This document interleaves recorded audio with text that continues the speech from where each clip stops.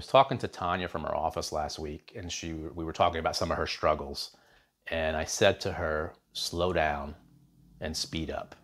And that sounds counterintuitive or counterproductive, but actually it's the way that I do everything. So we want to slow down everything around us, everything, all the monotony, all the emails, all the phone calls, all your tasks that you think you have to do, and we're going to group them. We're going to prioritize them. We're going to get things done by slowing down everything around us and picking the most important tasks that you have to do. Remember, we talked about a week or two ago about not being a perfectionist, and this is the perfect example. The way I get things done, I slow everything around me. Somebody else's emergency is not mine.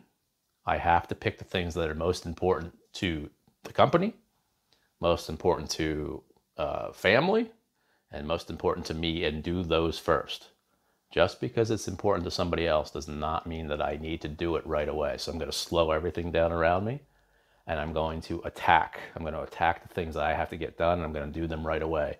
That doesn't mean I'm going to think about them for a week, 2 weeks. I'm not even going to think about them for a day or two. We just want to take those tasks and cross them right out. Put things out and then perfect them.